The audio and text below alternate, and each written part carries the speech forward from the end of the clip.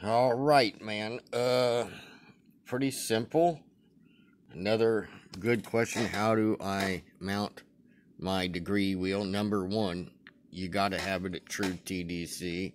And somewheres I got a video using a positive stop, making sure when it hits the positive stop or screwdriver in the port, I tend to use a positive stop on the deck because my port shape's different and tight. The one's faster than the other, and it's all because you got to rotate it. But anyways, there's a video on how to set your degree wheel up, and the question was, how do I mount it? The bigger the wheel, the more accurate. This one was originally a 4-stroke one, but as you can see, so it's less confusing. After BDC, I start and I mark them. It would be just the same as what this is. It's just easier to watch after. This Motion Pro had to open up the inside of it. Sometimes you might need to apply a washer. It's critical that I set up a motor for degree in only. So when I set my motor, I always check to see if it's true TDC.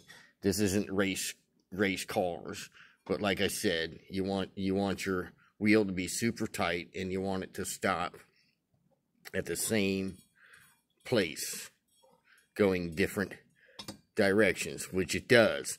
Now, an easy way we use on the Pro Stock bikes is a flexible arm, so you can bend it, so you're not trying to loosen this and tighten it, because like I said, it's TDC. There's what's called dwell time, and your eye can't see the piston move.